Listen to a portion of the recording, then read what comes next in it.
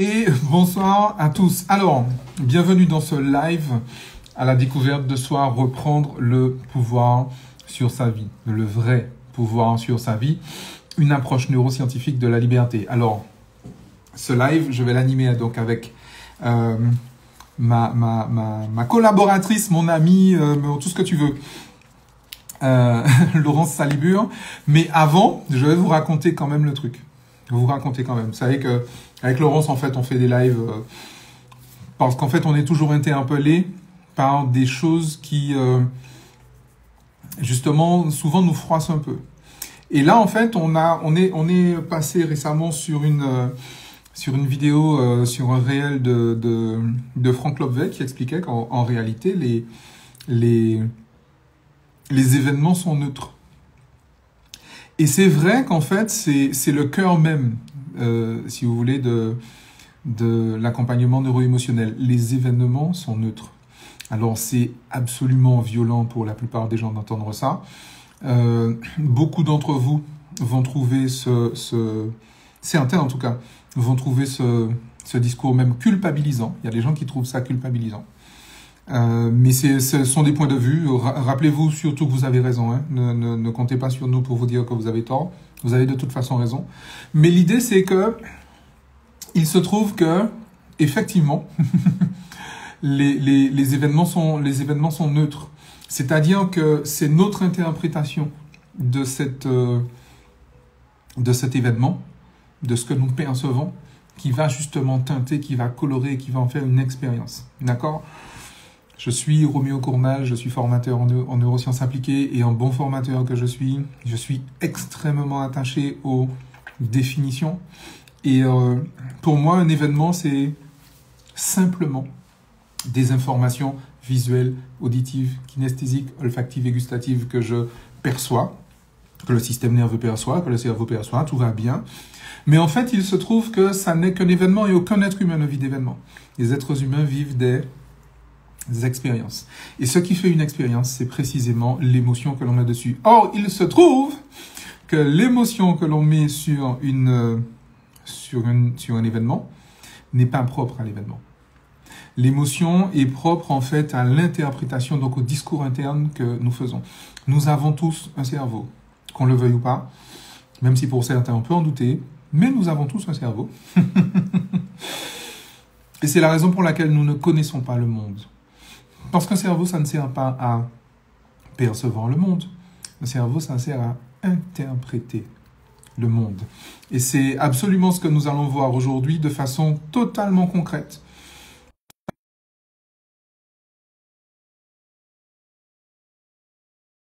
Mon ravalement de façade. Je lui dis tous les jours qu'elle est suffisamment belle et qu'elle n'a pas besoin de maquillage, tout ça. Mais que voulez-vous ? Elle est elle est donc accro à son maquillage. Donc, Madame Salibur, êtes-vous là? En attendant... Ah, mais où elle est là? Comme elle est... Je n'entends pas ce que tu me dis, du coup. Ah, Donc, j'étais en train de te médire. comme d'habitude. Voilà. Et, vous m'entendez bien? Oui. Ok, parce que mes écouteurs sautent à chaque fois que je bascule en double live. Donc, ma foi, c'est peut-être mieux comme ça. Bonjour à tous. J'ai entendu ton début d'introduction et merci pour ça. Je ne vais pas repasser derrière cette belle introduction. J'ai partagé le live. N'hésitez pas à le faire de votre côté si vous pensez à quelqu'un qui serait intéressé pour écouter cet échange qu'on a prévu là, spontanément dimanche, de vous partager. Oui, c'est ça en fait l'idée. Hein, c'est que j'ai oublié de préciser que dans la genèse de ce live, c'est une réflexion qu'on a eue. Mais en fait, j'ai dit que c'était une réflexion qu'on avait eue, mais je n'ai pas dit quand. Donc c'était il y a à peine 24 heures. On a des sujets de live en attente, vous ne pouvez pas vous en douter. Mais voilà, on les choisit par envie déjà, par actualité, par pulsion aussi de ce qu'on voit le plus répéter ou se reproduire dans certains partages qu'on voit autour de nous. Et à notre tour, plutôt que de rester choqués ou questionnés ou parfois inquiets de certains partages. On se dit, bah, nous aussi, de vous partager le point de vue des neurosciences et le point de vue du neuro-émotionnel. Donc, bienvenue à vous pour ça. Des petits coucous, Marie-Laure, Dougie, Christine, Mamou, Gladys, merci beaucoup. Vanessa, bonjour à tous, bienvenue. C'est toujours un plaisir de vous retrouver, de partager ces moments avec vous. Et donc, effectivement, aujourd'hui, à la découverte de soi, donc sur cette belle casquette et cette belle capsule qui coule depuis déjà quelques temps, l'idée de vous partager cette notion de reprendre le pouvoir sur sa vie. Le vrai pouvoir.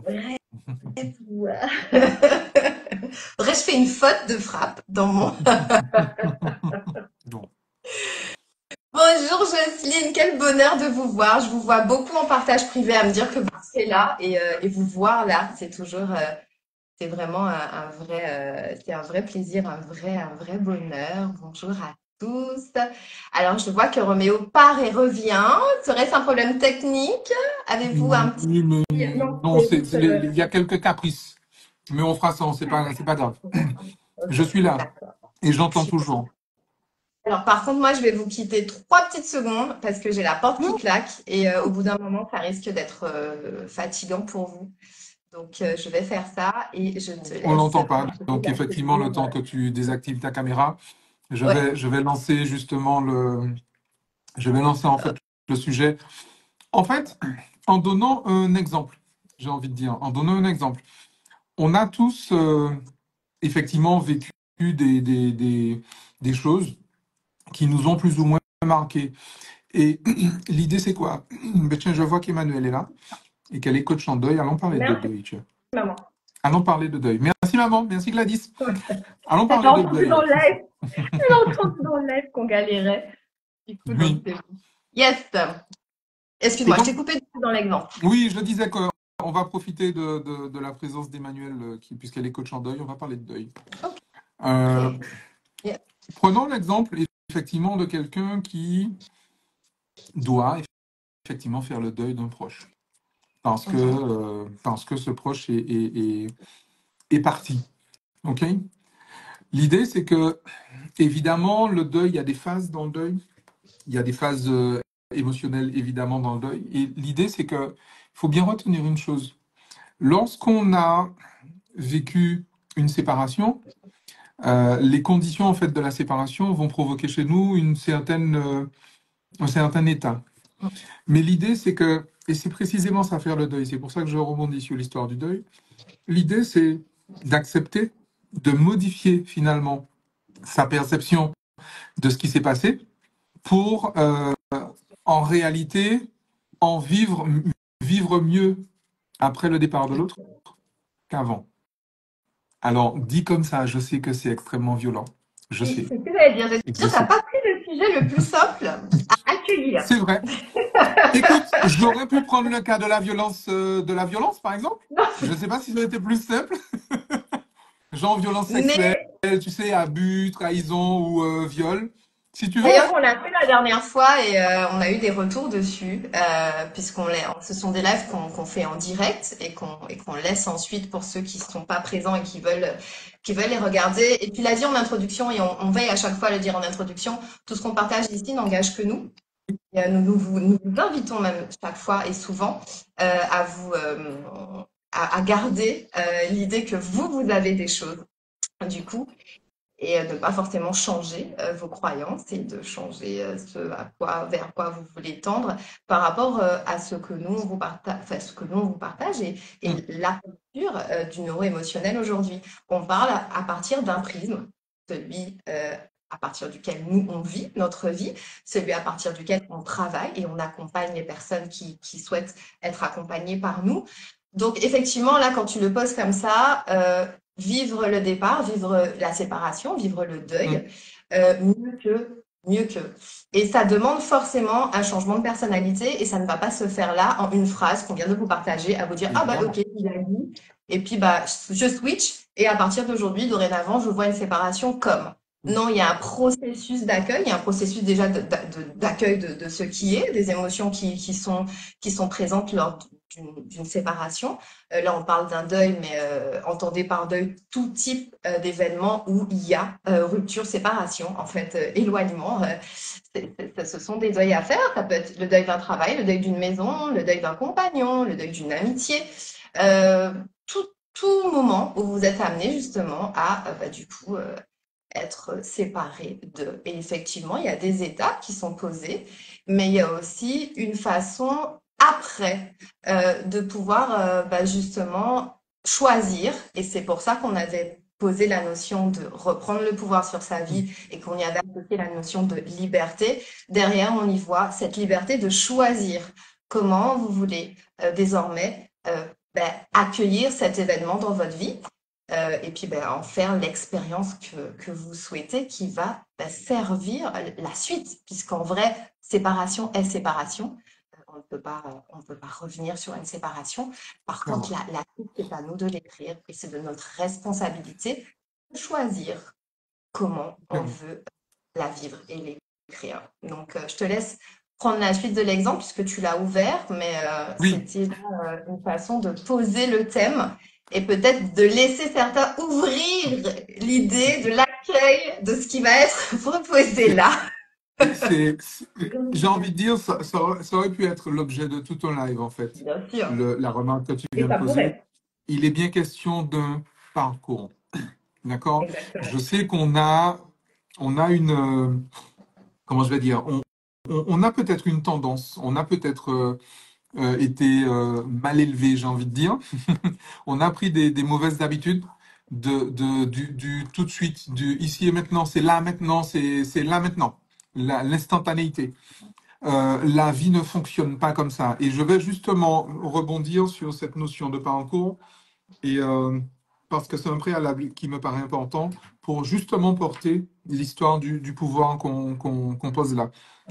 Il y a quelques semaines, une accompagnée m'appelle et me dit, écoute, Roméo, je reviens de l'enterrement de ma tante. Qu'est-ce que je pourrais faire pour aller mieux? Et, alors, inutile de vous dire que, alors inutile, enfin si, c'est très utile que je vous dise que je me suis mis en colère contre cette femme.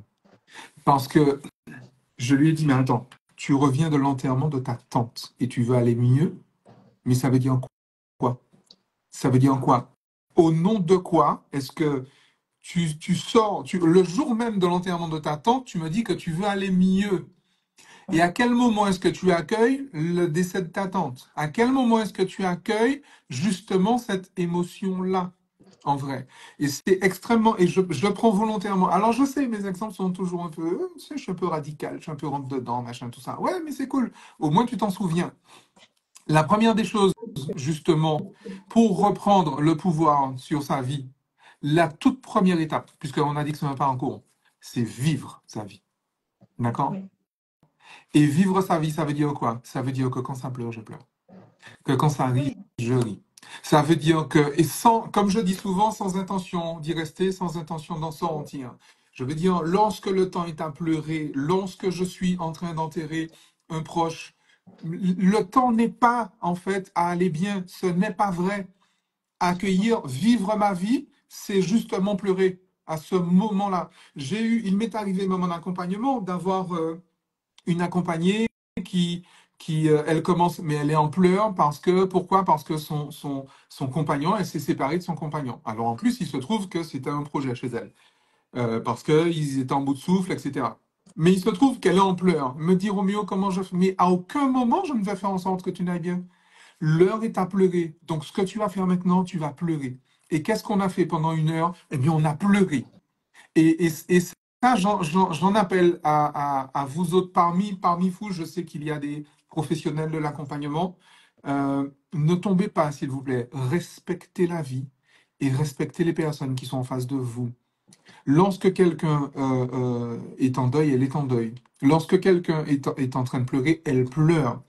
Et c'est manquer de respect, c'est malveillant. Je reprends les propos de tonton Franck. C'est malveillant, c'est de la malveillance que de sortir un patient, un client de son émotion. c'est de la malveillance. La première, on ne peut pas sortir d'un endroit où on n'est pas, où on ne peut sortir que d'un endroit où on est rentré. Si tu veux te débarrasser de ton émotion, rentre d'abord dedans. D'accord? Et ça, c'est vraiment la toute première étape. Le pouvoir que l'on a justement sur sa vie, c'est de la vivre. Le premier pouvoir qu'on a, c'est de la vivre. On n'est pas fait en carton, les gens. On n'est pas fait en sucre. On a tous l'équipement pour pleurer quand ça pleure, pour avoir mal quand ça a mal. Et ça, c'est la toute première étape. On l'évoquait déjà et forcément, ça fait un joli clin d'œil au live précédent et je pense que ça va habiter l'ensemble de nos lives parce que c'est une notion qui est trop présente, je trouve, et je prends ma part là quand je le dis.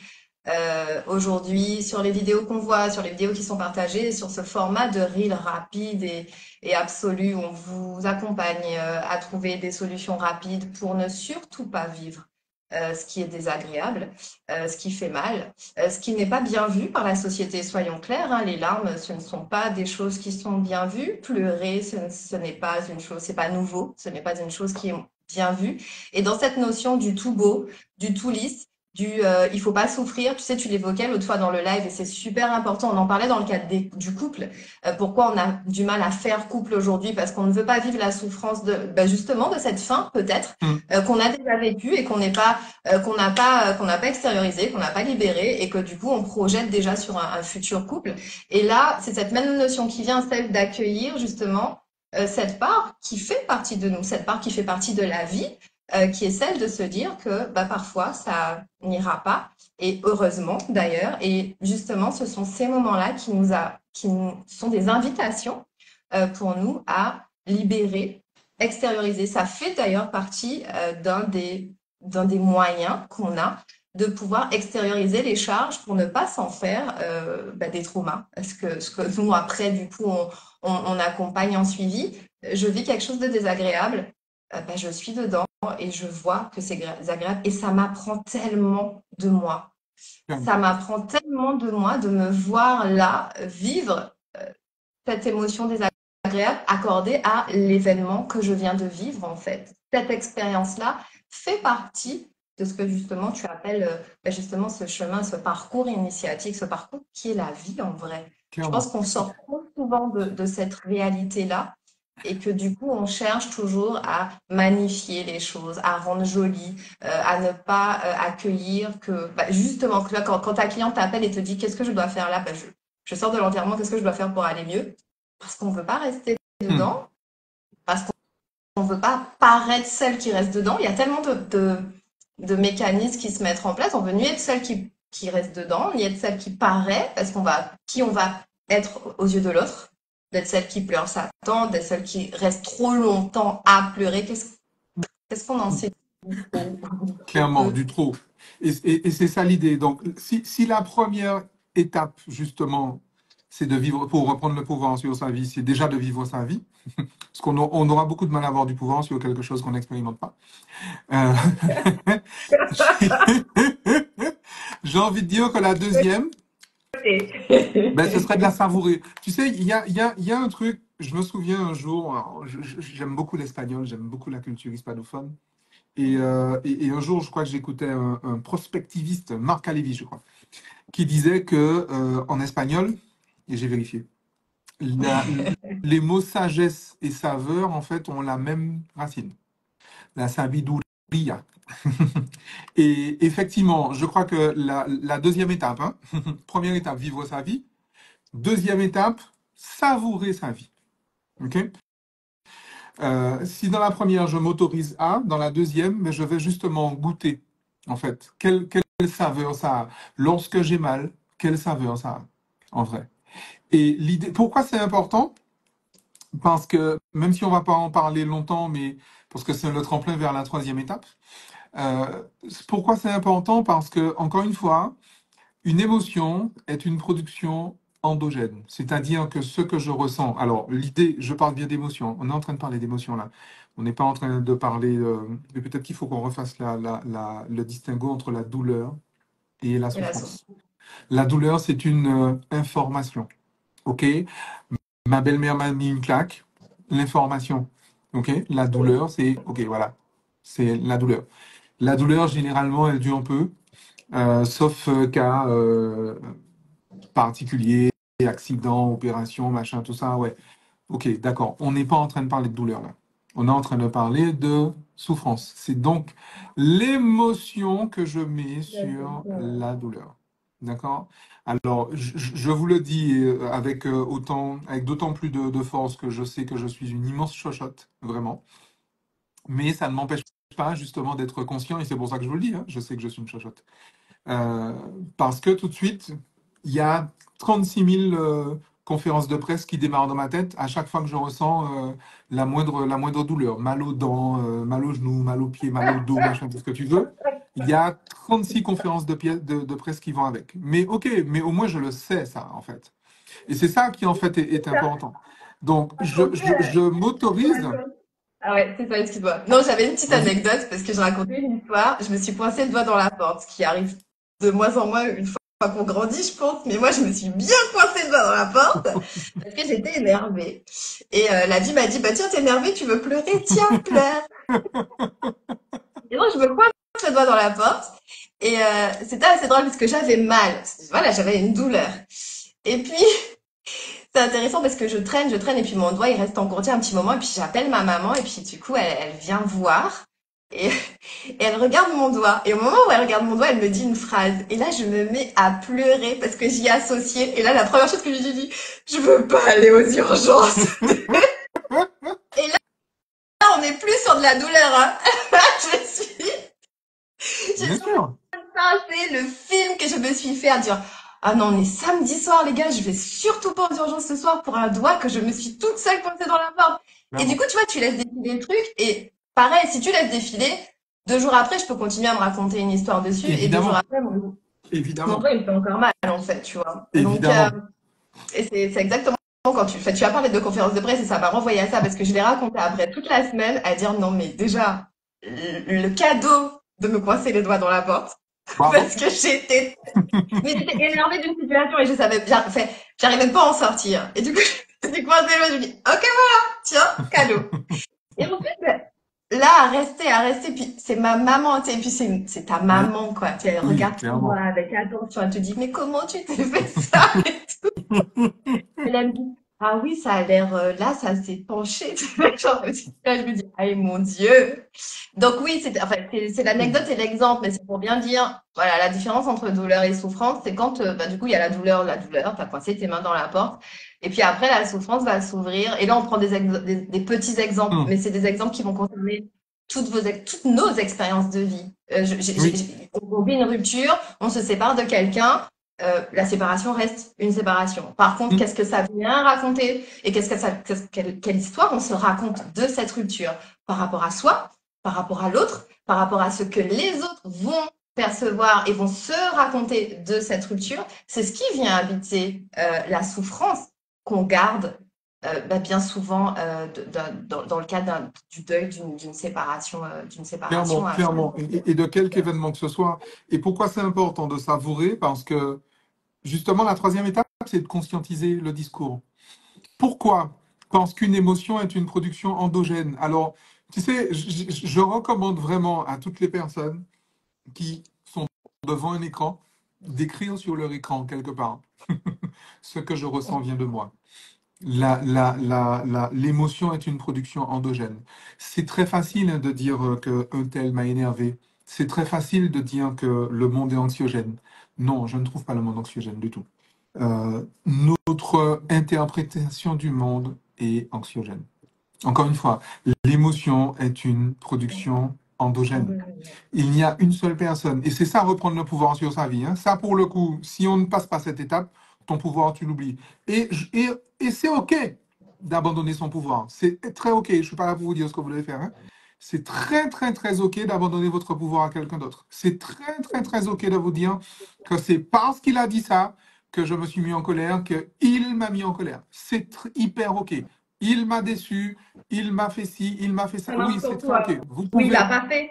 Il a pas fait, c'est parce qu'il a Hmm, pas fait, c'est bien parce qu'il a sûr. pas dit, c'est parce qu'il c'est le quotidien d'une majorité d'entre nous, tant qu'effectivement on parle là sur cette notion de reprendre son pouvoir, reprendre la responsabilité de ce qu'on Clairement. dit reprendre la responsabilité. Et quand tu dis conscientiser, bah, le discours, conscientiser ce qu'on est en Ce train qu'on se de se dit, raconter. ce qu'on est Ouais. en train de se dire, justement. Quoi Et qu'on se c'est ça raconte, je l'idée. dis tout le temps ça, mais ouais. Et c'est pour ça que, en fait, le cadeau dans l'événement, il est là. Le cadeau, il est dans le fait que je vais pouvoir m'entendre et je vais découvrir une part de moi qui m'est inconnue. On appelle ça l'inconscient. Et c'est un vrai cadeau, en fait. Et l'idée, c'est que, puisque je sais ce que je me raconte, et que je sais que c'est... Croyance. Ben, précisément. Je commence à comprendre mon système de Mais croyance. J'ai ce oui. cadeau-là, Et quoi, donc, tu vois. finalement, je commence à me rencontrer moi. En Exactement. vrai, je veux reprendre le Exactement. pouvoir sur moi, mais il faut que je sache qui est moi. En vrai, Bah oui. l'idée, c'est vraiment ça. Et en fait, si je sais qu'en fait, c'est le discours que je tiens qui produit l'émotion, si je veux donc arrêter de souffrir, s'il y a des bouddhistes parmi vous, vous connaissez ça par cœur, mais pour les personnes qui ne le seraient pas, c'est l'esprit qui produit la souffrance. Mais puisque c'est l'esprit qui produit la souffrance, c'est l'esprit qui peut l'arrêter. On est d'accord. Et le bonheur, d'après ce que j'ai compris, hein, je ne parle pas du plaisir, hein, je parle du bonheur. Le bonheur, c'est la fin de la souffrance.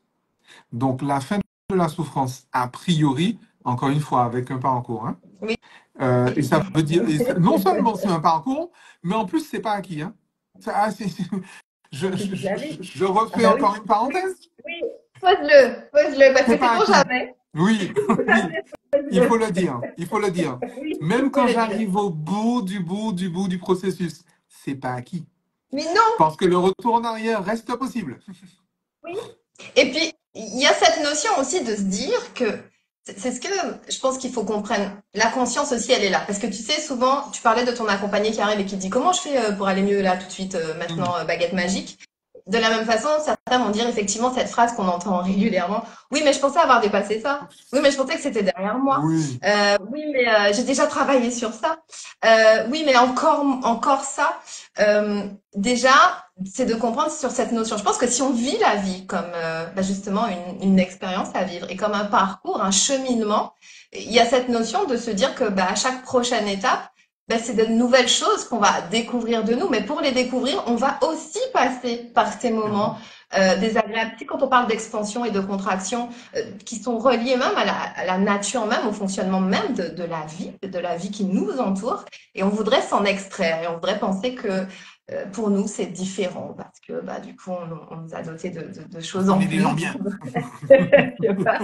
Et c'est cette notion de dire que la nouvelle personnalité que vous allez créer va vous aider bien évidemment à mieux vivre les choses. C'est-à-dire que les étapes dans lesquelles vous restiez embourbé avant, ben vous allez plus rapidement les traverser. Sur la méthode Zen, j'aime bien parce qu'ils présentent un triangle et puis ils te disent, bah, du coup, comme tu montes les étapes au niveau du triangle, ben, le fait de passer de la polarité plus à moins est beaucoup plus rapide. Clairement. Parce qu'on ne cherche pas la rapidité, hein, encore une fois, mais c'est juste que ben, en conscientisant, c'est comme pour nous. C'est-à-dire qu'on ne va pas réagir sur une situation d'il y a 10 ans de la même façon qu'aujourd'hui. Parce que bah, Clair. du coup, le parcours a fait. Mais on continue d'être énervé, on continue de ne pas comprendre, on continue d'accueillir des choses désagréables, on continue à conscientiser, à dire, mais attends, c'est cette histoire-là vraiment que je suis en train de me raconter. Hmm. Et ça nous permet bah, justement d'aller voir, d'aller s'accueillir, d'aller prendre la connaissance de nouvelles parts de nous, de nouvelles choses dont on n'avait pas conscience encore, Clairement. qui font partie de nous, et nous permettent bah, justement de transcender et de continuer. Comment tu dis grandir, grandir dans l'amour, grandir, Grandir dans l'épreuve et dans grandir dans l'amour, l'épreuve absolument. et dans l'amour. Et l'idée, c'est vraiment ça. Donc, c'est pour ça qu'on repose encore ce truc-là. C'est-à-dire que j'ai observé, on l'a observé tous les deux, tu sais, cette chimère un peu enfantine. Il y a des gens qui croient vraiment qu'un jour arrivera, et il y a des gens qui mettent du temps, de l'énergie, de l'argent à atteindre ce moment dans leur vie où ils n'auront plus de problème. En même temps, Alors, c'est ce qu'on leur promet. et c'est ça le problème. Le problème, et c'est pour ça que je m'en prends en fait à nos collègues. Je m'en prends à nos collègues coachs, thérapeutes, machin, trucs, choses là qui font du développement personnel et même du développement spirituel. Euh, c'est à vous que je parle en fait. C'est vous qui êtes responsable en fait de des malheurs finalement, des personnes qui vous écoutent. Parce que, alors bien évidemment, ils sont pas obligés de vous croire, bien sûr, c'est vrai, mais vous n'êtes pas obligé de le dire non plus. Et vous devez savoir que quelqu'un qui va dans cette dynamique-là va souffrir. Vous devez le savoir. Je ne vous demande pas d'arrêter votre discours. Je ne vous demande même pas de le changer. Je vous demande seulement de savoir que quelqu'un qui vit sa vie dans l'illusion, qui poursuit la chimère, qu'un jour elle pourra vivre sur cette terre, dans cette incarnation, sans plus jamais avoir de problème, cette personne-là, en fait, sera malheureuse toute sa vie. Comme dit Léo Duff, vous courez après le plaisir et c'est ça qui vous rend malheureux. Vous pensez que vous courez après le bonheur, mais vous courez après le plaisir sans fin et c'est ça qui vous rend malheureux. Ce n'est pas prévu comme ça. La machine ne fonctionne pas comme ça. Tous les ans, il y aura un printemps. Tous les ans, il y aura un automne. Et c'est très bien comme ça. C'est contre nature, en fait, d'aller vers cette chimère puérile, imbécile, enfantine, de un jour, oui, tous les jours, ce sera dimanche. Non. Ou vendredi pour les musulmans. Mais non, ça n'existe pas, ça n'existera pas. Il ne faut pas que ça existe. Ce n'est pas souhaitable parce que c'est contre nature. Et D'accord? elle est là même la sérénité, si on pose ce mot-là, c'est d'être dans cet accueil-là en Clairement. fait, de se dire que la vie c'est tout ça. Je pense que la première marche, si on devait travailler sur une notion de d'aller dans cette quête du bonheur-là, c'est cette première marche-là, comme tu dis, tu vois, c'est Voilà. d'accueillir que la vie c'est tout ça. Par contre, encore une fois, il y a cette notion de se dire, ce qu'on vous propose, c'est de sortir d'un état qui, par contre, d'où vous êtes, vous fait percevoir la vie comme quelque chose de douloureux et de malheureux. Hum, Parce que là, on n'est pas là. Mais effectivement, que vous ayez cette nouvelle personnalité qui vous permette, sur cette première marche, de prendre conscience que la vie est expansion et contraction, et que vous avez, encore une fois, même dans la contraction, le pouvoir, votre pouvoir, que de voir quel regard vous portez sur ce qui est en train de vous arriver et l'accueil qui est proposé, la façon de le traverser, qui ne soit pas quelque chose où vous vous sentiez embourbé, peut-être même dans un état quasiment qui vous semble fataliste en fait. hum. C'est plus là l'idée. Je fais une petite parenthèse parce que plusieurs personnes demandent s'il y aura un replay. Normalement, oui, le replay sera bien laissé comme à chaque fois et au plaisir d'avoir vos retours si vous nous quittez entre-temps. Voilà. Absolument, absolument. Et du coup, on poursuit notre parcours, du coup. On poursuit la L'étape quatrième étape. 4. Voilà, c'est Oui, la ça. quatrième étape pour reprendre le pouvoir justement sur sa vie, puisque je sais que mon émotion est créée par moi-même. Alors, bien évidemment, une émotion, c'est agréable ou désagréable. On sait qu'à l'endroit où on en est, on a quitté ce stade de la maternelle où il y a des émotions positives et négatives, on est d'accord? On ne revient pas dessus. Donc, on a des émotions agréables ou désagréables. Et donc, l'idée, ça va être quoi? L'idée, ça va être que je vais justement m'autoriser donc à modifier mon discours interne. Et avant d'entrer dans la pratique, parce qu'en réalité, c'est ce à quoi sert un thérapeute, c'est ce à quoi sert un coach. Et ça ne sert qu'à ça, en fait. Hein, sinon, tout le reste, on n'en avait pas besoin. Hein. Et c'est ce à quoi sert finalement l'autre, en fait, l'autre. On vit dans une société où l'autre n'est pas disponible et tout aussi cassé, donc il faut trouver des gens qui seraient peut-être un peu moins cassés, et en plus il faut les payer pour ça. Très bien, ça tombe bien, c'est le plus beau métier du monde. Mais l'idée, c'est que l'autre, le seul chemin qui mène à soi, c'est l'autre. D'accord? Il est infiniment plus facile pour quelqu'un qui ne vit pas l'émotion que je vis de me proposer un discours alternatif à celui que j'ai. Parce qu'il a le recul. Personne n'a le recul émotionnel sur lui-même, sauf éventuellement les schizophrènes, mais Dieu merci, il n'y en a pas tant que ça.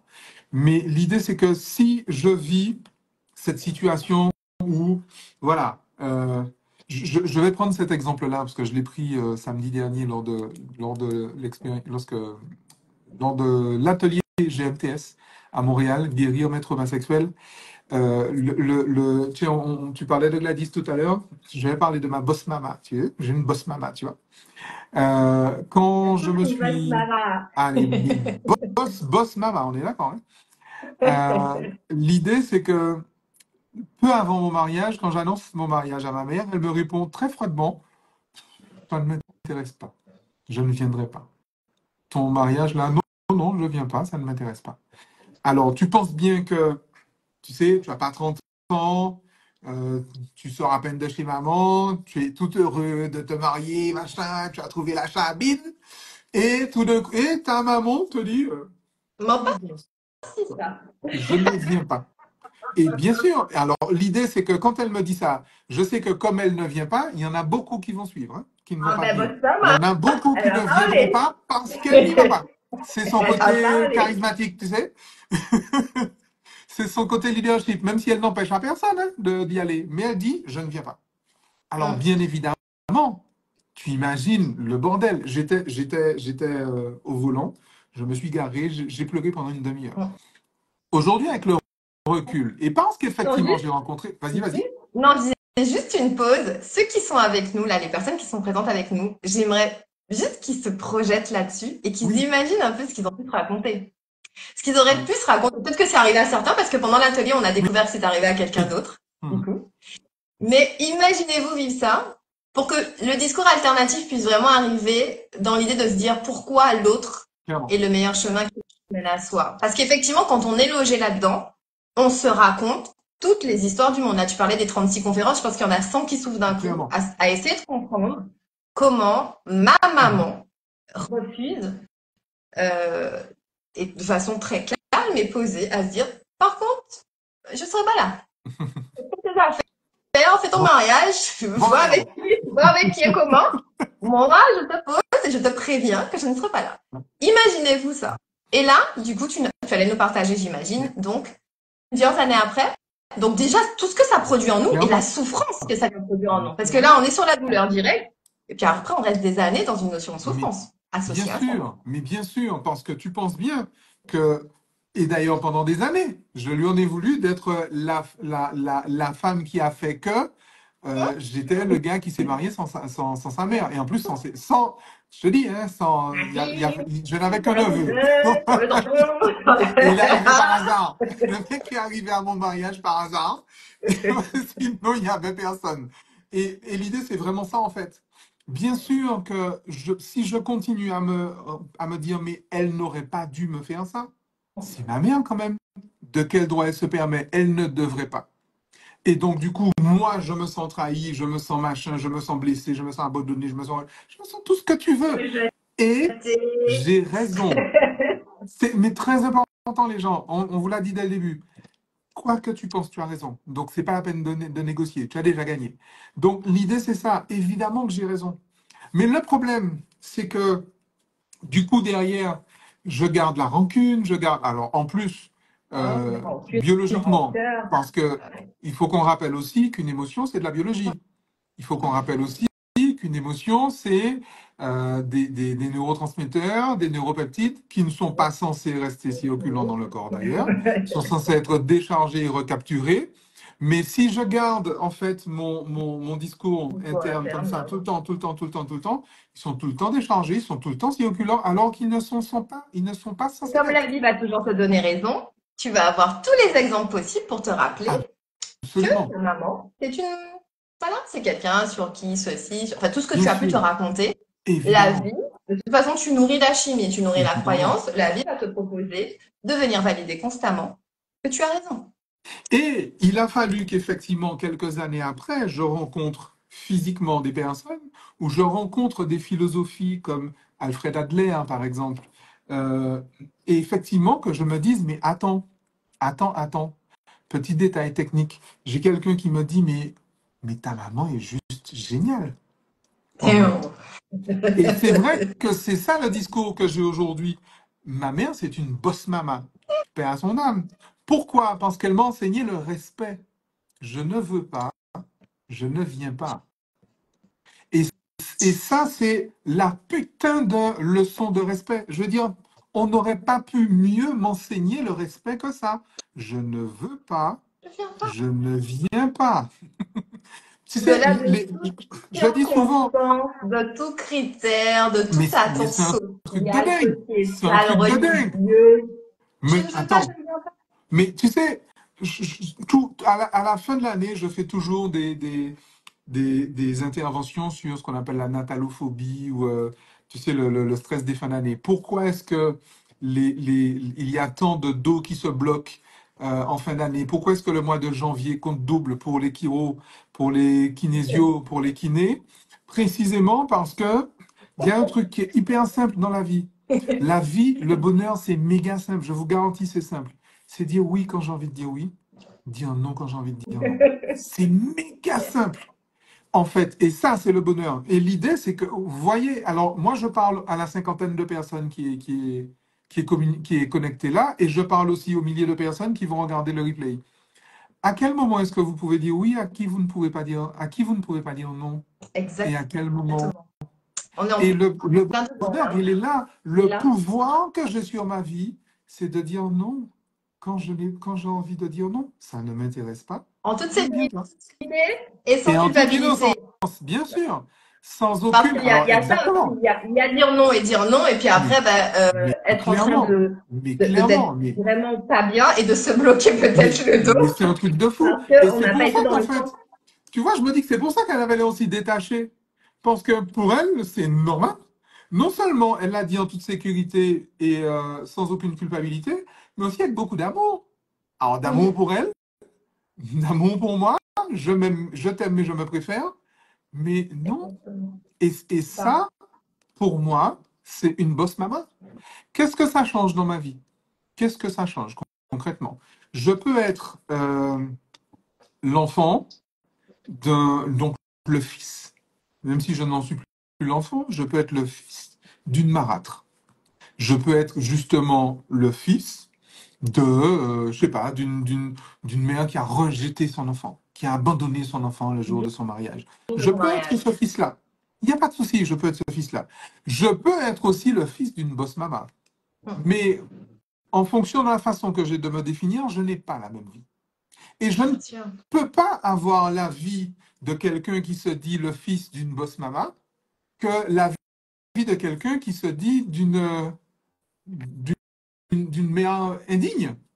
Je ne peux Tout à pas fait. avoir la même C'est pas la vie. même Je ne chose. peux juste pas. Il y a cet exemple-là, tu sais, dans le livre, on le cite souvent, j'ai plus le nom du livre, mais tu sais, les deux frères du père qui est en prison, Oui, et puis l'un père escroc-voleur, oui, j'ai plus les références exactes en tête, mais on donne souvent cet exemple-là parce il est aussi parlant, c'est-à-dire clairement. que c'est deux frères jumeaux de mémoire, et puis bah, il y en a un qui finit en prison, escroc, et il y en a un qui finit milliardaire, 59e tour, et on leur dit, mais qu'est-ce qui vous a permis d'être là?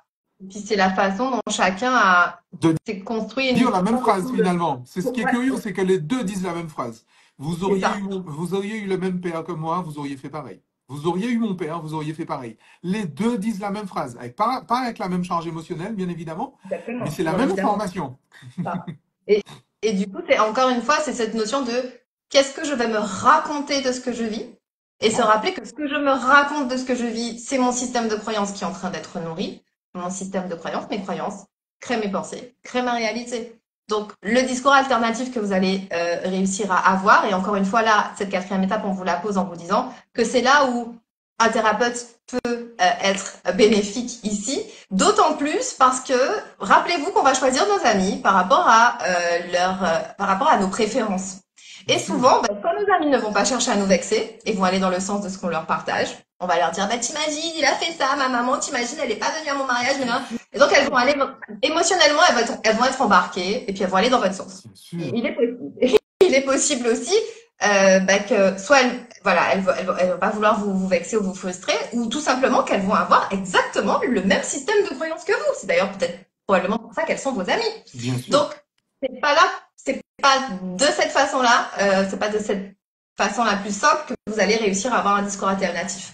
Et donc là, le thérapeute, il arrive à ce moment-là, et d'autant plus si c'est un thérapeute qui a cette neutralité posée sur un événement. Parce qu'il ne faut pas que ce soit un thérapeute qui soit là et qui dise bah attends, mais qu'est-ce que ta maman C'est clair. Parce que sinon, on n'en sort pas. C'est un thérapeute qui peut vous amener à voir les deux visions des choses.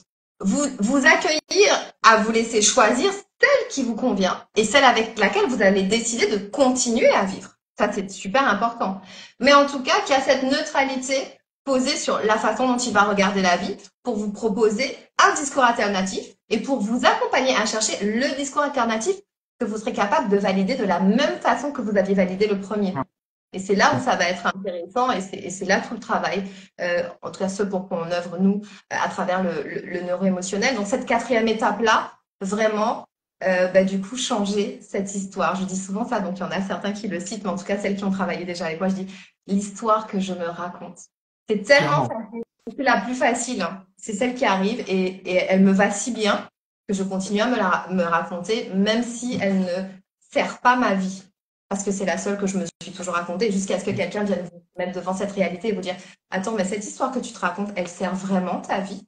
Est-ce que tu pourrais peut-être essayer de voir quelle autre histoire tu pourrais te raconter sur cette même vie? Et toi, du coup, c'était de te dire quel exemple ma mère m'a donné ce jour-là et quel cadeau elle me fait moi à désormais me sentir complètement innocent et libre et en sécurité de pouvoir poser des vrais oui et des vrais non. Et pour être ton ami, je sais. Que quand ça dit non, ça dit non.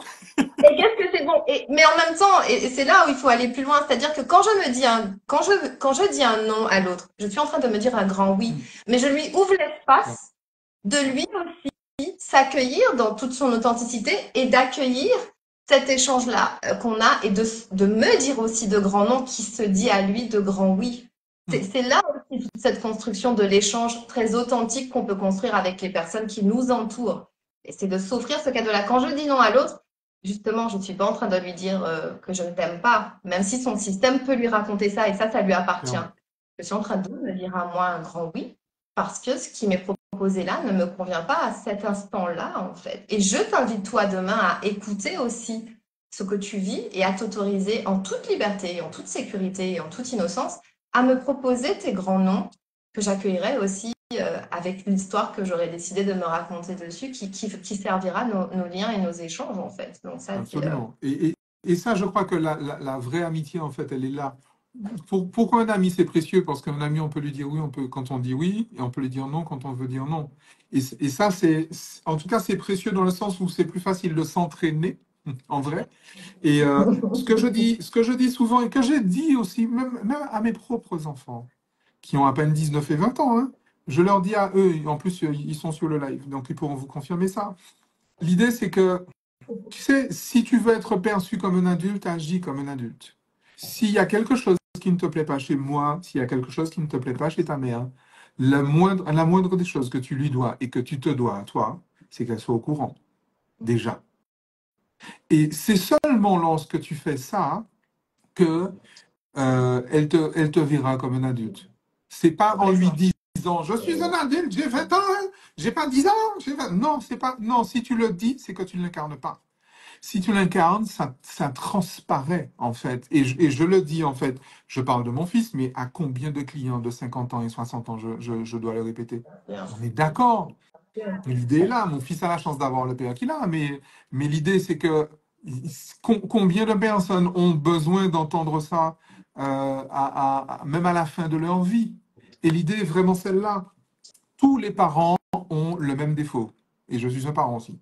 Tous les parents ont le même défaut, ils veulent le bien de leur enfant, tous. D'accord? Et effectivement, tout ce que mes parents ont pu, ont pu faire, dire, ne pas faire, en fait, c'était certainement par égard pour moi, parce que en vrai, s'ils n'en avaient rien à foutre de ma gueule, ils m'auraient laissé faire tes affaires, moi la paix, s'ils n'en avaient rien à foutre.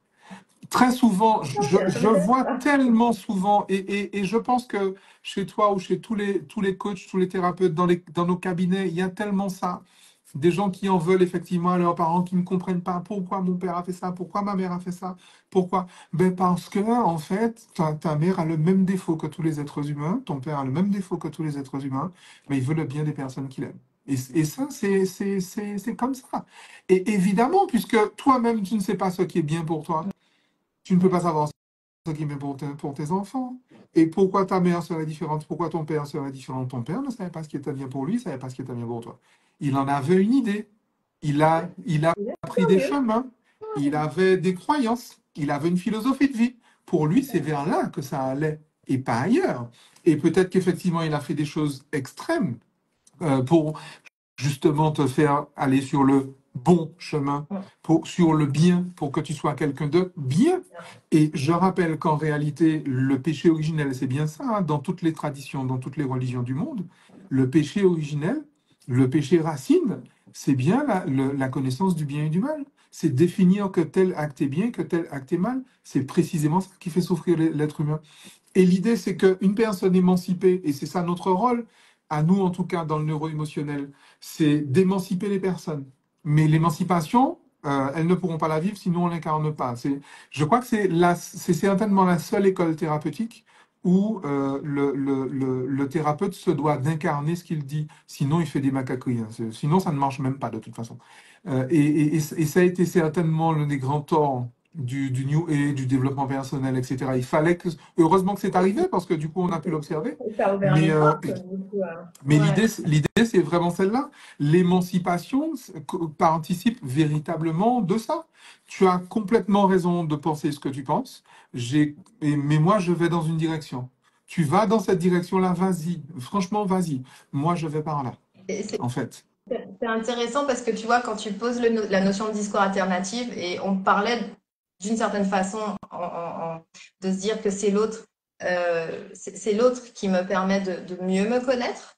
Mais en apprenant à mieux se connaître, il y a ce chemin inverse qui se fait. C'est-à-dire qu'on apprend aussi à avoir un regard, en tout cas un meilleur égard aussi envers l'autre. Parce que là, tu parles de nos parents, justement, qui ont fait de leur mieux avec ce qu'ils avaient.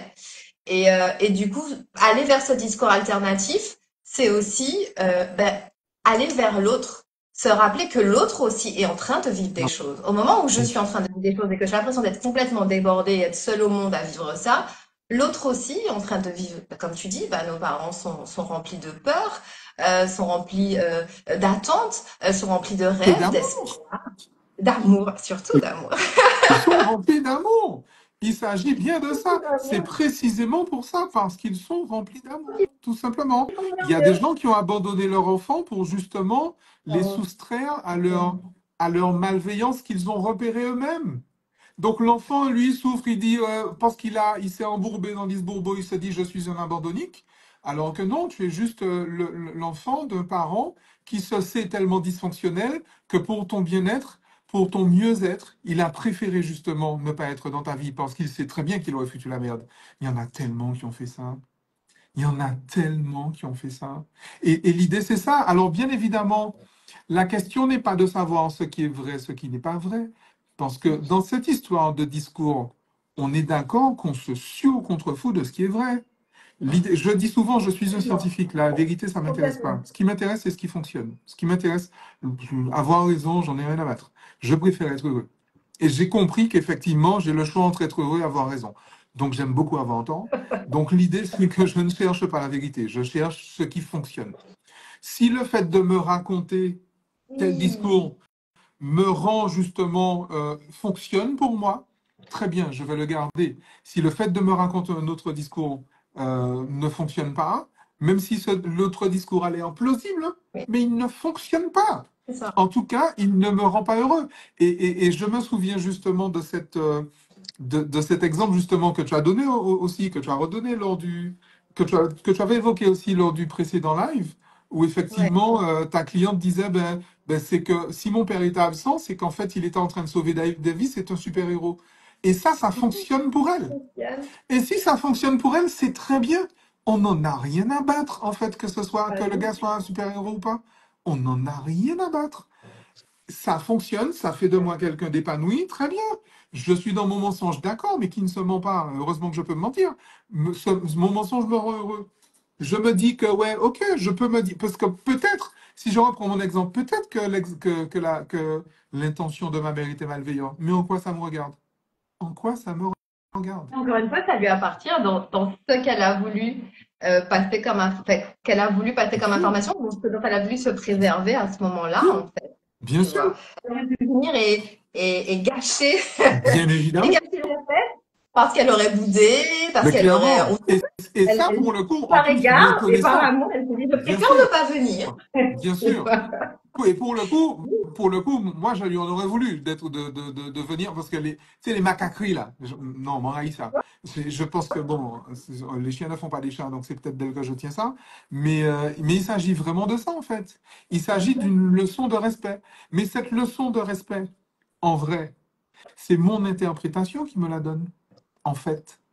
Elle est le cadre, si tu veux, qui rend possible cette leçon de respect. Mais la question est de savoir, est-ce qu'elle m'a donné une leçon de respect ou est-ce que je me suis donné à moi une leçon de respect par en fait, ces agissements, par l'interprétation que je fais. Alors, je préfère dire qu'elle m'a donné une leçon de respect, mais je sais très bien que c'est mon interprétation qui me donne la leçon. Complètement. Je sais très que la leçon, je me la donne à moi.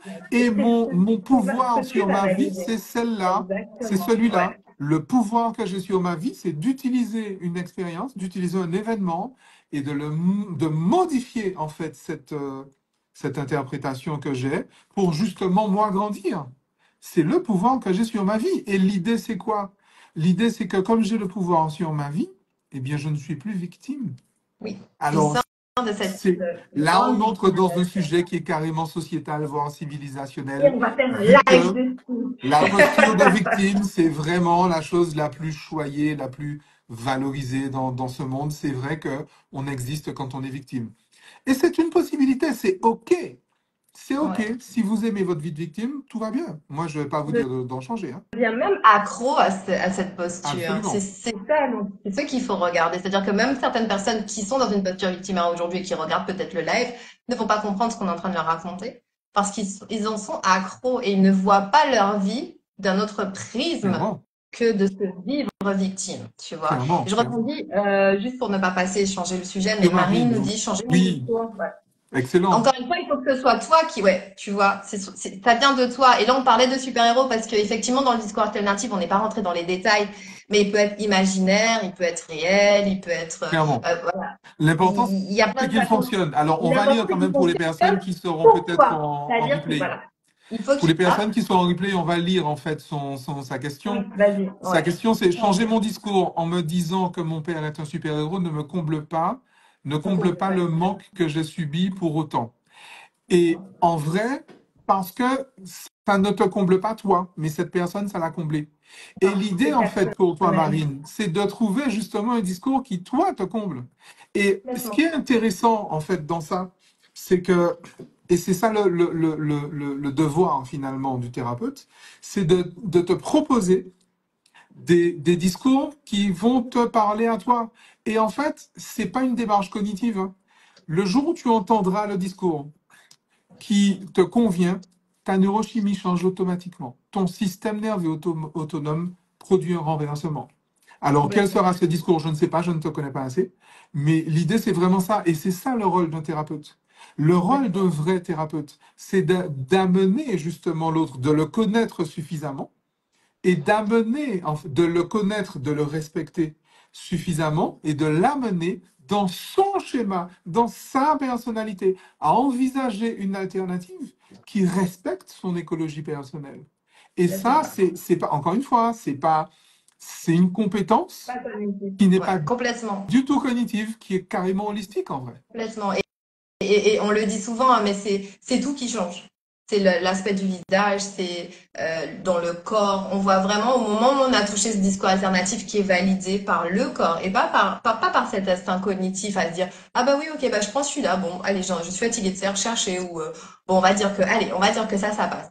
Et c'est intéressant d'aller justement vraiment l'accompagner à valider le discours alternatif qui vraiment vient en résonance avec ça vraiment son ressenti et l'émotion qui est en train de changer toute sa perception parce qu'on lui a proposé un discours alternatif qui déjà est en train de changer sa personnalité.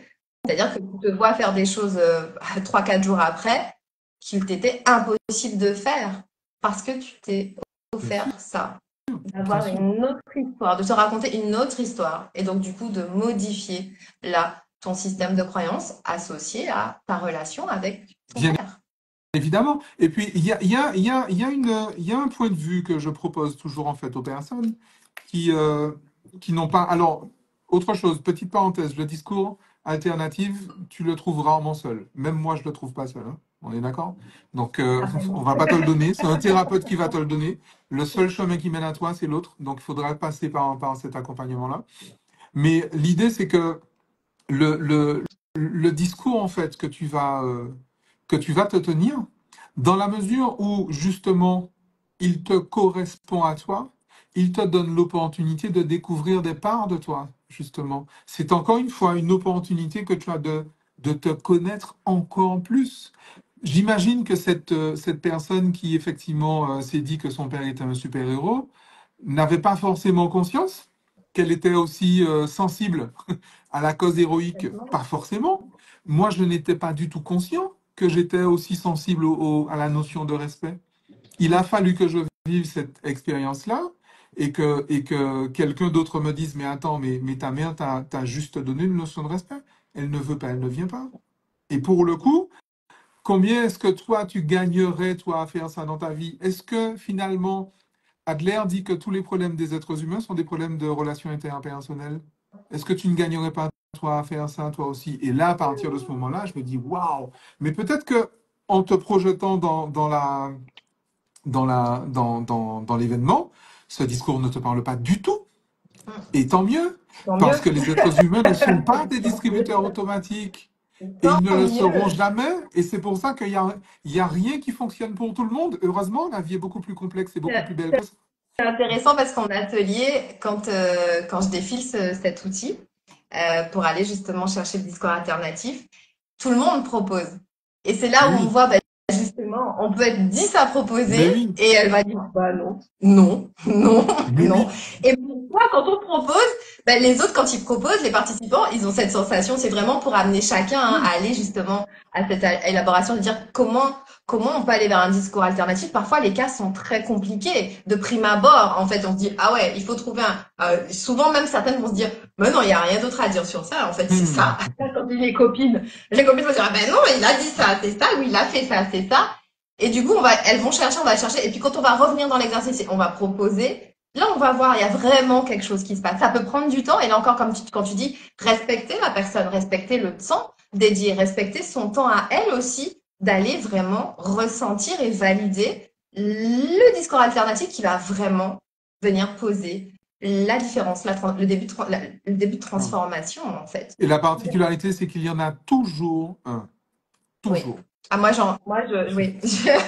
Il y en a toujours un. Et je parlais d'une perspective que je propose aux personnes, c'est que quand bien même tu ne trouverais pas le discours, tu sais, le simple fait d'avoir vécu cette épreuve-là, le père absent, la mère absente, le père violent, tout ce que tu veux, euh, le fait est que si tu as survécu à ça, tu as été obligé finalement de développer des ressources que Exactement. tu n'aurais pas eu besoin de développer si tu n'avais pas vécu ça, hein. C'est pas vécu. Et que, en fait, dont tu n'aurais pas pu bénéficier si tu n'avais pas vécu. Justement, si tu n'avais pas ce père absent-là, il y a des choses que tu as fait. Alors, je ne parle pas qu'à Marine, hein, je parle à toutes les personnes, mais pour rebondir sur le cas de Marine, il y a des choses que tu as dû développer. Il y a des niveaux d'excellence que tu as été obligé de développer. Mais l'idée, c'est que tu les as quand même développés. Et grâce à qui? Et, ouais, Grâce à ton papounet d'amour et grâce à c'est son ça. absence. En vrai. Mais pour accepter ce discours-là et pour accepter de voir justement ce cadeau-là, il faut clairement être sorti d'une posture Ah, victimaire. Parce de que toute si évidence. depuis 40 ou 50 ans, je me raconte que je n'ai pas fait ça parce que mon père n'était pas, ou n'a pas fait, ou n'a pas dit, ou n'a pas été comme, je ne vais pas accueillir ce discours. Parce que ça fait 50 ans que je vis à partir de ce discours. Si je me suis empêchée de, si je me suis interdit de, si je n'ai pas été, si je n'ai pas eu, si je n'ai pas fait, c'est parce que. Et là, on est complètement dans une posture et dans un discours victimaire qui n'est pas. Enfin, l'idée là, c'est pas de culpabiliser dessus parce que c'est celui-là qu'on nous propose en premier. C'est celui-là qu'on entend partout, en fait. L'idée là aujourd'hui, comme tu le proposes, c'est de se dire, OK, et si je regardais de l'autre côté, quel bénéfice j'ai déjà à lâcher ce discours? Déjà, Qu'est-ce qui m'apporte? Qu'est-ce qui sert à ma vie? Est-ce que déjà. ça sert aujourd'hui à ma vie de me dire, c'est de la faute de si j'ai ou si je n'ai pas? Hmm. OK. Est-ce que ça me sert? Est-ce que ça me dessert?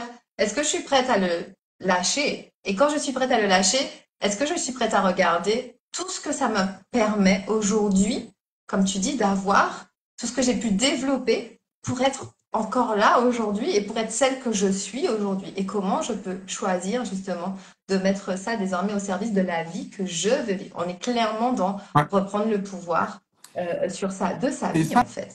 c'est particulier parce qu'au-delà de ça, de la nécessité d'accepter, d'accueillir le discours, il y a le fait que justement l'accueillir signifie que j'ai modifié justement ma, mon interprétation justement de la douleur que j'ai vécue.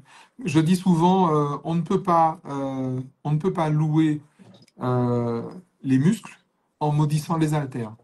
On ne peut pas bénir le fruit en maudissant l'arbre. C'est pas possible. C'est précisément parce que je me suis cassé le cul, en fait, à faire des burpees, à faire des crunchs, à soulever de la fonte, qu'effectivement, j'ai ce corps baraqué là.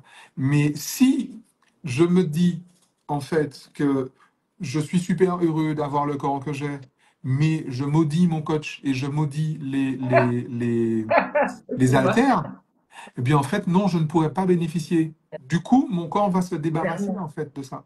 Si je maudis le fruit, mon corps se débarrasse de l'arbre aussi, en vrai. Si je maudis l'arbre, je veux dire, mon corps se débarrasse du fruit également. Et l'idée, c'est vraiment ça. Et d'où la notion de pardon thérapeutique, en fait, Oui, c'est qui est exactement ça que j'étais indispensable. en train de penser en C'est fait. Je veux dire, totalement on est clairement indispensable. là-dedans. Mais bien Si sûr. je ne, tant que j'associe justement une émotion extrêmement désagréable et exclusivement désagréable à l'absence de mon père, jamais je ne pourrais jouir des ressources que j'ai dû développer pour la surmonter. Jamais. Ouais. Et je suis doublement Ah perdant oui, dans l'histoire. Alors, bien sûr. c'est un choix que je peux faire, encore une fois, et tout est respectable. Je peux, et je connais des gens à qui j'ai expliqué le truc, qui ont très bien compris, qui m'ont dit, OK, Roméo, j'ai compris, mais mon choix, c'est que je continue à lui en vouloir. Roule ma C'est ok. poule. Mon Bah oui, métier, c'est simplement de ta te volonté, mettre les choses tout devant. à fait. Et tu fais preuve de liberté en plus. Et je salue Et ça chez l'autre. heureusement. Je Et salue heureusement. en fait, si tu vis ça, c'est parce que effectivement tu es libre. Tu es libre de souffrir de l'absence de ton père. Tu es libre en fait d'en jouir. Tu as choisi d'en souffrir. Je respecte ta liberté. Je respecte ton choix et je loue finalement et je te félicite de faire ce choix-là. Parce que c'est un choix qui, à mon sens, demande beaucoup de courage. Moi, je vous ai dit, je suis une chochotte. Je préfère quand ça chatouille que quand ça pique. Mais bravo, je suis limite admiratif. Bravo, tu as fait un choix. Et l'idée, c'est que, en fait, pour finir, parce que vous avez dû remarquer qu'on est hyper volubile et hyper engagé dans le sujet, parce qu'on adore, en plus avec Laurence, c'est des discussions qui peuvent durer 4 heures, hein, Il dure 4 heures en qui vrai. durent 4 heures en On vrai, fait pas des lives. mais on ne fera pas 4 heures de live, promis. Non. Mais l'idée, c'est que j'aime bien, je vais rebondir sur la question d'Amélie pour parler de la 5e étape. Puisque Ouais. Amélie demande comment modifier les choses qui ne sont pas que des émotions. Par exemple, une agression, un viol, par exemple. Eh bien, très simplement, chère Amélie, on ne les modifie pas. On les accueille. La 5e étape, c'est recommencer. Alors, Mm. je te remets. Première étape, Yes. vivre la vie. Accueillir le réel. Première étape, d'accord? Deuxième étape, savourer. Regarde comme ça fait mal. Ressens comme c'est bon. Ressens comme c'est douloureux. Savourer. Troisième étape, conscientiser effectivement son discours. Qu'est-ce que je suis en train de me dire? Et prendre conscience que c'est ce que je suis en train de me dire qui est en train de provoquer effectivement mon état émotionnel. La quatrième étape, c'est justement modifier le discours. Et si je n'y arrive pas, ben je vais aller voir quelqu'un qui sait le faire. Je vais aller voir un professionnel formé à l'accompagnement neuro-émotionnel parce que lui, il sait faire. D'accord? La 5e étape, c'est quoi? Recommencer. Recommencer. On vous a dit, ça ne s'arrêtera pas. Ça s'arrêtera avec la mort physique. Mais recommencer. Je vais accueillir le réel. Et effectivement, c'est là, Amélie, c'est de là que vient cette fameuse phrase. Rien de ce qui arrive n'est important. Rien de ce que tu as fait n'est important. Rien de ce que tu as vécu n'est important. Aucun événement n'est important. Ce qui est important, c'est ce qu'on ressent. Ce qui est important, c'est les expériences. Les êtres humains ne sont pas venus vivre, en fait, des événements. Ils sont venus vivre des expériences. Et Dieu merci, Amélie, euh, on a développé justement un accompagnement des victimes de traumas sexuels qui est bâti là-dessus. Les personnes qui ont été violées resteront violées. Hein. puisque ça s'est passé il y a 20 ans, il y a 40 ans, ou il y a 2 heures, mais ça restera le cas. L'idée, c'est de se dire, je peux être heureux malgré le fait que j'ai été agressé, malgré le fait que j'ai été violé par l'oncle Philémon, malgré ça, je peux effectivement être heureuse et je peux même être plus heureuse encore que si ça n'était pas arrivé. Et c'est là que tu soulèves quelque chose de particulier. Et encore une fois, je respecte ça, particulièrement dans les histoires d'agression sexuelle. Il y a des personnes qui refusent en fait cette thérapeutique-là, ce parcours. Il y a des personnes qui refusent parce qu'elles trouvent que c'est culpabilisant pour elles. C'est un point de vue et je respecte ça. Mais il y a des personnes qui vont encore plus loin. Parce que l'idée, le simple fait de se dire, attends, j'ai été agressé par ce gars-là, et en fait, j'en fais quelque chose qui me fera vivre mieux encore, ça veut dire que ce sera grâce à lui? Eh ben non. Et je respecte ça. Évidemment, tu as été violé, tu as dû développer effectivement des ressources, mais pour bénéficier, pour jouir de ces ressources-là, tu dois passer à l'aspect pardon thérapeutique. Et il y a des personnes qui nous disent, pardon, non. Et c'est très bien. Mon rôle est seulement de te dire que tant que tu n'as pas fait ce pardon thérapeutique-là, ta vie ne changera pas. Mais encore une fois, fais ce choix extrêmement courageux de souffrir. Mais tu ne pourras pas trouver la paix en fait, en continuant à être victime. Je ne connais personne qui soit victime qui soit en paix. Je ne connais pas. Maintenant, si le prix à payer est trop important pour toi, encore une fois, je respecte ça. Je prends toujours cet exemple lorsque je parle du pardon thérapeutique de ma propre sœur. J'ai pris 18 mois à commencer à faire le pardon thérapeutique. 18 mois. Et c'est moi qui ai inventé l'outil, les gens. Donc, je peux très bien comprendre que tu prennes 2 ans. Je peux très bien comprendre même que tu me dises, jamais je ne le fais. J'entends ça. Mon rôle est seulement de te dire que si tu vas dans cette direction-là, voici ce qu'il y a au bout du chemin. Et vas-y, vas-y, je respecte ça. Je t'aime, je t'approuve, je te préfère, je te félicite. Vas-y. Mais si tu veux aller dans cette autre direction-là, ben, il faut prendre un autre chemin. En vrai, tout simplement. Il faut que et tu peux le faire. Mon rôle est aussi, et c'est ce qu'on vous dit là ce soir avec Laurence, tu peux le faire. Tu peux reprendre le pouvoir sur ta vie. Tu peux. Oui, tu peux. Même si tu as été violé pendant 15 ans par le prêtre, par ton tonton, par ton prof de sport, tu peux le faire. Ça va, bien évidemment, ce ne sera pas instantané, mais tu peux le faire. Et en plus, on connaît le chemin. On s'est accompagné. C'est ça l'idée. Mais tu peux le faire. Par contre, l'idée, et c'est là qu'on boucle en fait la boucle, jamais, à aucun moment de la vie, on arrivera à un stade où il ne faudra pas repasser toutes ces étapes-là. La vie, c'est précisément ça. D'abord, j'accueille le réel. On est au fait d'événements tous les jours, on est au fait d'émotions tous les jours, donc on est au fait d'expériences tous les jours. Clairement. Et face à ces expériences, il y a toujours quelque chose qui va venir se passer, quelque chose qu'on va venir se raconter, quelque chose qu'il va falloir accueillir, goûter, traverser. Et puis, ben, forcément, comme tu dis souvent, si c'était pas ça, ben, la vie déjà, elle serait, je sais pas comment elle serait, Oui, mais elle n'aurait pas d'intérêt en tout cas. Je pense qu'elle aurait disparu. voilà, s'il n'y avait pas d'événement, s'il n'y avait pas de rencontre, s'il n'y avait pas de lien, nous sommes des êtres d'émotion, nous sommes des êtres de lien. Donc forcément, il y a constamment dans une journée, dans un mois, dans une semaine, dans une vie, des événements qui nous sont proposés. On en fait des expériences parce qu'on va y associer des émotions, parce que nous, on va être en lien avec quelque chose qui se passe et on va émettre et on va vivre des émotions. Et ensuite, c'est ces émotions-là qui vont venir nous ramener à une histoire qu'on se raconte en fait. Et l'idée dans le parcours et dans le cheminement qui est celle de modifier, changer sa personnalité si ce qu'on vit là n'est pas, si la façon dont on a de vivre la vie n'est pas agréable, ben, ça fait partie justement de ces étapes à venir accueillir, enfin, même j'ai envie de dire engrammer, là, c'est engrammé qui est venu, mais c'est vraiment, vous prendrez l'habitude de vivre la vie comme ça, et puis elle vous sera, enfin, plus vous vous sentirez libre, parce que c'était quand même le mot qu'on avait choisi et qui représente vraiment cette notion de reprendre son pouvoir, plus vous vous sentirez libre en vrai. En tout cas, vous pourrez choisir ce sentiment, vous pouvez vous accueillir dans ce sentiment de liberté.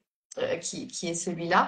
Il y avait juste une petite phrase de Mamou qui disait, quand on dit trouver un discours alternatif, de faire attention à ce que les gens ne comprennent pas, qu'il faudrait se mentir à soi-même, bien évidemment. Non, déjà. Parce que le discours, en vrai, c'était déjà un mensonge. Si je reprends l'exemple de ma mère, quand je disais, elle n'a pas le droit, machin, elle ne devrait pas, mais c'était C'est déjà un ça, mensonge. bien C'était sûr. déjà un mensonge. Je veux dire, c'est un mensonge ou un autre, en vrai. C'est cette Je l'ai dit, hein. c'est cette notion du vrai, du vrai, enfin, du bon, du mal, du vrai, du pas vrai.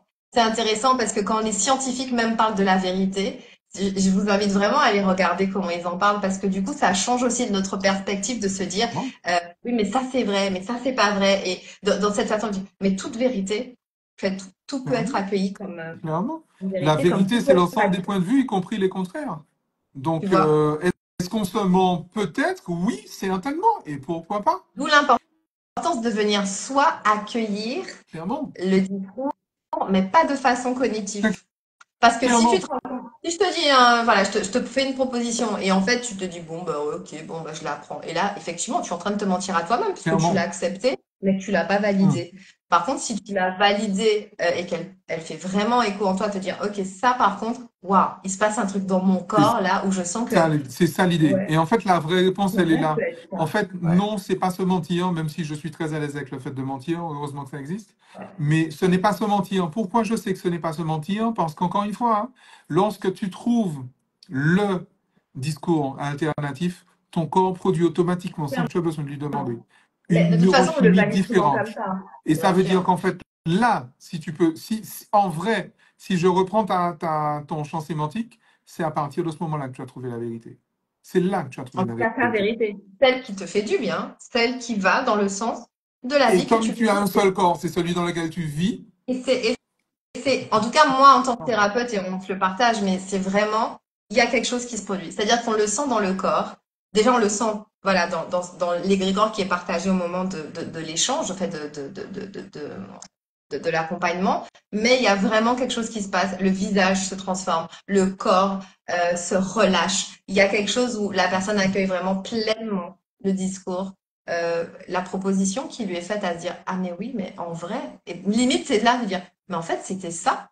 C'est-à-dire qu'il y a comme, même quand on le fait, même soi-même, hein, c'est-à-dire que quand on propose et on dit, ah ouais, il y a comme un truc qui se passe, tu fais, ah ouais, mais tu aurais jamais pu avoir cette info. Des fois même j'ai, quand tu le dis, ah ouais, tu le sens, tu dis, Mais c'est ah clair. ouais, ok, ah ouais. Clair.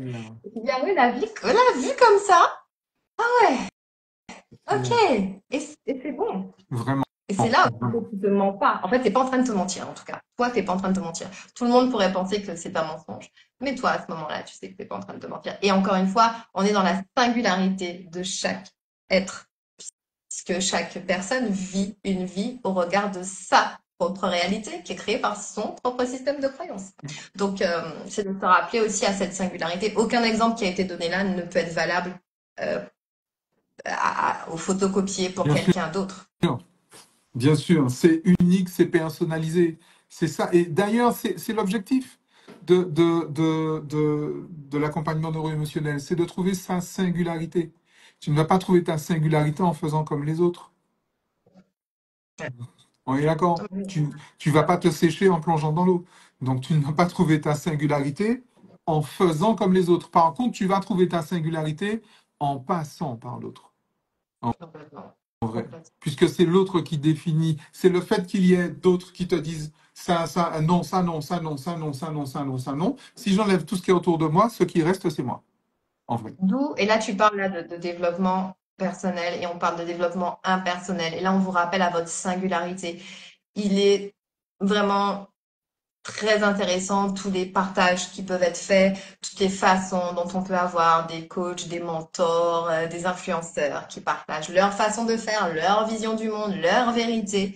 Rappelez-vous que si vous essayez de le calquer et que ça ne vous fait pas du bien, c'est pas parce que vous n'êtes pas assez courageux, c'est pas parce que vous n'avez pas assez de volonté, c'est pas parce que vous êtes nul à tout, c'est tout simplement parce que ça ne vous Ça ne vous correspond correspond pas, pas. parce que vous n'êtes pas dans cette vie pour vivre l'expérience d'un autre. Vous êtes dans cette vie pour vivre votre expérience à vous. Et ça peut passer par plein de chemins, dont certains qui n'existent pas encore sur les réseaux, donc que vous ne trouverez pas à calquer. En tout cas, je vous le souhaite. Parce qu'ils sont, voilà, ils sont dans la singularité de chaque expérience de vie. Et même, là encore, on donnait des exemples, hein, de personnes qui ont eu la même éducation, qui ont eu les mêmes parents, qui ont eu la même vie, ne créeront pas la même réalité. Donc, d'autant moins en copiant ou en essayant de calquer à des personnes qui vous donnent la bonne routine, la bonne façon, le bon... Enfin, bref, je vais pas rentrer dans ce sujet-là parce qu'on pourrait ouvrir un autre livre. Mais... Mais celui-là, on va le fermer. Oui, c'est Mais on ne pas va pas le fermer avant de rappeler justement que si vous souhaitez être accompagné en fait dans cette démarche-là, si vous voulez l'expérimenter, vous allez trouver donc sur le site romeocournal.com, vous allez trouver un annuaire de toutes les personnes qui sont formées, vous allez trouver les coordonnées de Laurence, vous allez trouver les coordonnées de toutes les personnes qui sont formées et supervisées à travers le monde. Si vous trouvez quelqu'un sur l'annuaire, c'est que cette personne a non seulement été formée, mais en plus elle est en cours de supervision. Donc vous êtes certaine que, oui, certain que vous allez trouver ce fameux discours. Vous allez trouver le discours interne, vous allez reprendre le pouvoir sur votre vie. Ça prendra le temps qu'il faudra, le temps dépendra de vous, de votre capacité à accueillir, hein, tout va bien, hein. Mais encore une fois, on n'est pas un preset. Et l'idée, c'est que si vous, par contre, si vous êtes un professionnel de l'accompagnement, un professionnel de la santé, un professionnel du bien-être, si vous avez pour vocation d'accompagner vos frères humains et de contribuer finalement à ce que leur vie soit un peu meilleure chaque jour, je vous invite vraiment à découvrir les parcours de formation et de supervision du neuroémotionnel. Pareil, vous aurez ça sur le site romeocournal.com. Vous aurez ça effectivement, vous allez pouvoir entrer, découvrir déjà. Il y a une première partie qui est en fait une formation, une masterclass qui est gratuite, qui est à disposition, qui vous permet justement de découvrir les fondements et de voir en fait comment on déroule ça de façon très concrète. Je suis formateur, hein, donc vous allez apprendre des choses. C'est un vrai cours. Et par la suite, vous aurez la possibilité de prendre un rendez-vous avec moi ou avec un membre de mon équipe où on va voir justement comment est-ce qu'on va intégrer ce parcours neuro-émotionnel dans la pratique que vous avez déjà, ou si vous voulez seulement pratiquer cette thérapeutique-là, parce que les deux sont possibles. Les deux sont possibles parmi les supervisés. Il y en a qui sont des médecins, il y en a qui sont des kinésithérapeutes, il y en a qui sont des psychologues, il y en a qui sont des infirmières. Il y a beaucoup d'infirmières d'ailleurs. Il y a oui, kinésiologues, il y a des hypnothérapeutes, enfin, il y en a plein, hein. Je veux dire, et il y en a qui ne font que du neuro-émotionnel. Donc, l'approche neuro-émotionnelle est applicable. En fait, j'aime pas dire qu'elle est universelle parce que le terme universel, à mon sens, est galvaudé. Mais en tout cas, elle est adaptable en fait à chacun. Elle est universable. J'ai inventé un en vrai, néologisme. elle Elle est parle surtout du universable. processus. Voilà, elle est attachée à notre biologie, notre fonctionnement en tant qu'être humain. Voilà. Et je pense que c'est d'autant plus important qu'elle puisse être et parler au plus grand nombre d'accompagnants, de thérapeutes, pour justement ramener j'ai envie de dire, cette réalité-là aux différentes pratiques qui peuvent, parce que encore une fois, l'idée c'est d'aller aussi accueillir ce qui vous parle à vous, ce en quoi vous croyez, parce que bah, s'il y a quelque chose qui vous, qui vous effraie, bah, bien évidemment, il y a beaucoup plus de chances que ça ne fonctionne pas. Donc, allez vers cette personne en qui vous trouvez un écho et qui vous rassure, parce qu'il faut aussi cette posture-là de pouvoir accueillir l'autre, de pouvoir bah, la faire se sentir déjà en sécurité, parce que encore une fois, on l'a dit, c'est pas toujours tout lisse. Il faut traverser, il faut extérioriser. Ce sont des moments qu'on partage ensemble et on est là aussi pour ça, pour vous accompagner dans cette traversée, dans ces étapes que tu nous as partagées là. Et Cindy les a repris à l'écrit. On essaiera de vous le reprendre sous le live avec beaucoup de plaisir parce que vous étiez plusieurs à les demander. Merci Cindy. Je reconnais.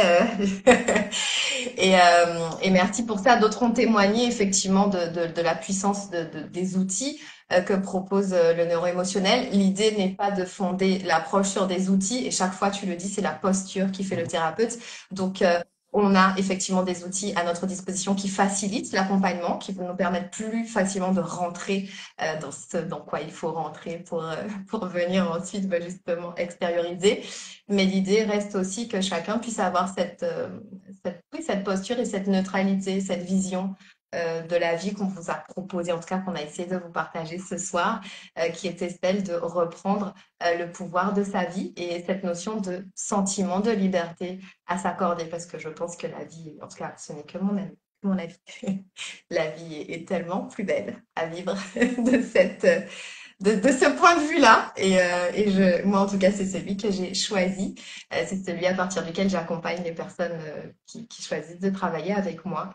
Et, euh, et merci pour ça, parce qu'il y en a plusieurs qui ont pu faire des petits clins d'œil à ça.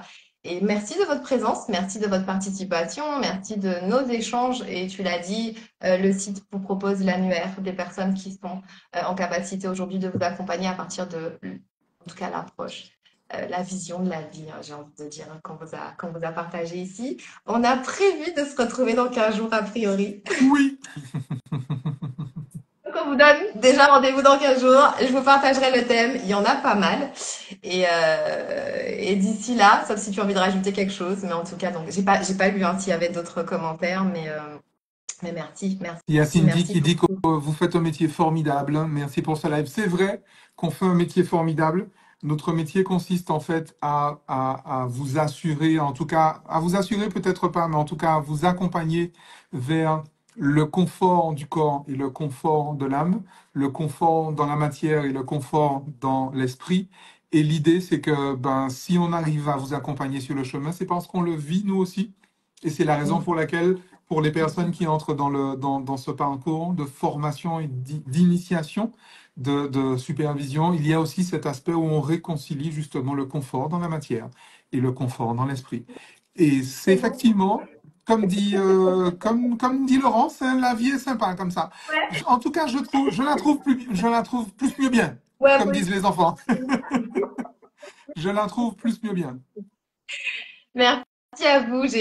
Voilà, j'ai vu un peu vos retours. Merci beaucoup pour votre présence à chaque fois. Bah, du coup, on a cette spontanéité de sujets qui nous animent et puis on se dit, allez, on en fait un live parce que bah, du coup, bah, dans l'approche de notre métier aussi et dans l'approche de notre humanité, j'ai envie de dire au-delà de notre métier, c'est de vous partager bah, cette vision-là qui, en tout cas, nous fait du bien. Et si elle peut faire du bien à d'autres, à plein d'autres, bah écoutez, on aura fait vraiment Du beau la belle boulot. part. Pour moi, j'aurais fait la belle part. Merci beaucoup, merci Mamou, merci à vous tous. Donc pas la semaine À prochaine, dans 15 avant jours, 15 jours, à Paris. Et d'ici là, âme, lisez-vous bien. bien. Ciao. Je te laisse la sauvegarder, hein. Du coup, c'est toi qui gères la technique. Je gère, je gère.